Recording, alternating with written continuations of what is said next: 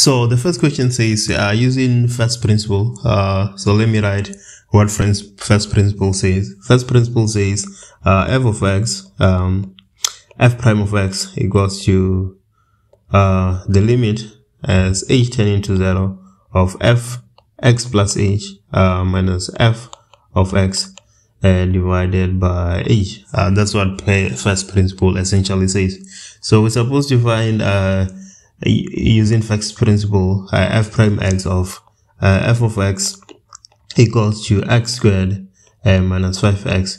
So okay, that will be f prime of x equals to the limit as h tending to 0. For the first part of the formula, everywhere where there is x, we put x plus h, right? So it starts by saying x squared. So we're going to say x plus h squared. Wherever there is x, we put x plus h, right? Minus 5, x plus h, and then you subtract the equation, or the function itself. So in this instance, that is just x squared minus 5x, right?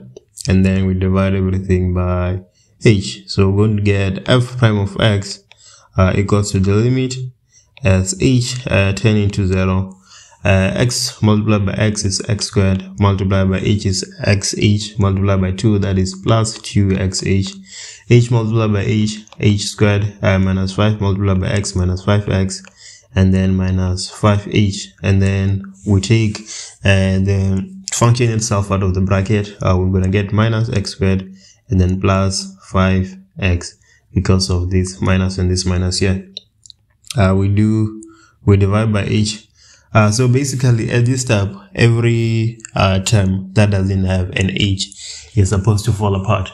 If that is not true, then you've done something wrong. In this case, x squared is getting subtracted by minus x squared, right? And then 2x is an h, so it remains. H squared will remain. 5x is getting added by 5x, so that is going to fall apart. So at the end of the day, we get that f prime of x equals to the limit as h tending to 0 of 2xh plus h squared minus 5h divided by h. If we take h as a common factor on the numerator, we get the limit as h tending to 0 h 2x plus h minus 5 divided by h. H and h cancel out, so we just left with the limit as h tending to 0 of 2x plus h minus 5. H is tending to 0. I'm so sorry for that. H is tending to 0, so we are going to get the limit as h tending to 0 is 2x minus 5. And then if you derivate it using the power rule, that is x squared minus 5x, you're going to get 2x 2 minus 1 minus 5x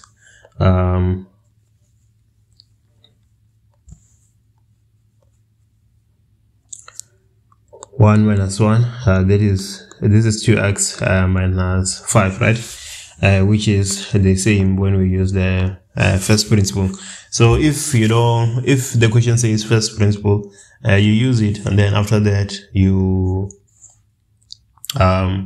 do it using the power rule and see if you get the same thing.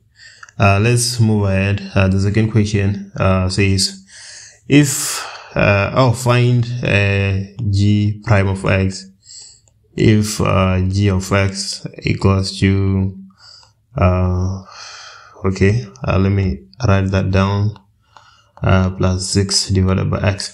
So the first thing to do is to write this in a standard form. By standard form, I mean there's no square root or cube root, and there's no variable dividing a number.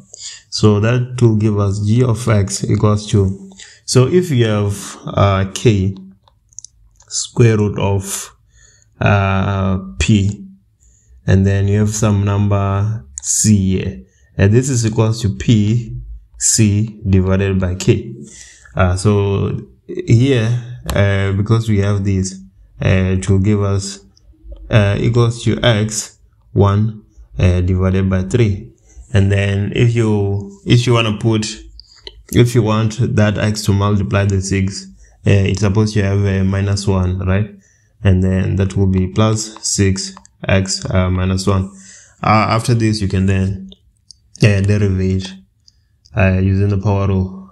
So using the power rule, we're going to get 1 over 3 x 1 over 3 minus 1 plus 6x minus 1. Okay, I'm supposed to multiply here by minus 1, 6x minus 1 minus 1. So we're going to get 1 over 3x, and then we have 1 over 3 minus 1. I think that is going to be minus 2 over 3. I'm not so sure. And then we have plus multiplied by minus, that is going to be minus 6x, then minus 1, minus 2, obviously, and then that's it. We've derivated the function we have. But then you're not supposed to leave it like this. You're supposed to leave it how you found it. So now, because we've written it in this sort of standard format, we're supposed to take it back to how we found it. So here on the x, we have on the first term, we have a x, x that is the power of a negative, right? Minus 2 over 3. We're supposed to get rid of that. The best way of getting rid of that is taking it to the denominator. When you take it to the denominator, it will lose its negative sign. So that will be 1 divided by 3x 2 divided by 3. And then we do the same for the other term. We get minus 6 divided by x squared. And then that's it for this question.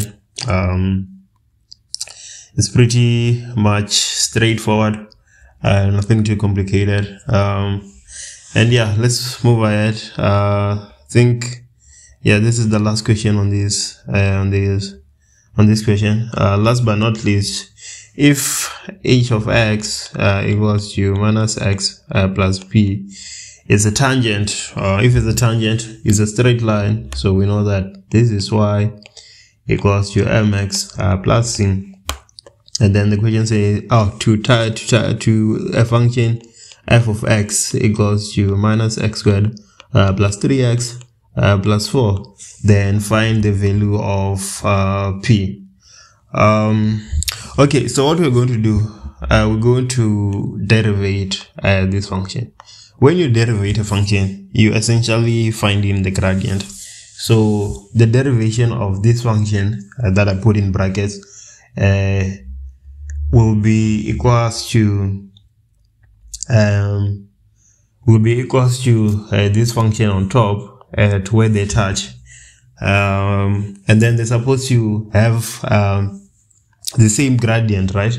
Because h of x is h of x is what? Is a tangent to the function. So let me derivate f of x. So the derivative of f of x is equals to minus 2x plus 3, right? And then this is the gradient of this function we have here, right? F of x. And then we know that this gradient is supposed to be equals to the gradient of the function we have, h of x. The gradient of h of x is minus 1, right? Because it's in the format y equals to mx plus c.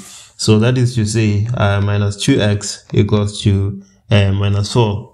And then x equals to 2, right? And then we have found the x value. Now to find the y value. So to find the value of y, we can sub it back into the mother equation, f of x, right?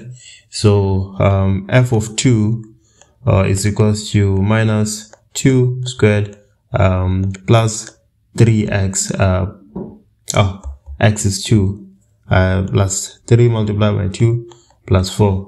This is equals to minus 4 plus 6 plus 4, 4 and 4, and then we get 6.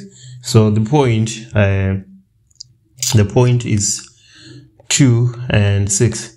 So because we have h of x equals to minus x plus p, we can sub in 2 in place of x and 6 in place of h of x, right? So we're gonna get 6 equals to minus 2 plus p.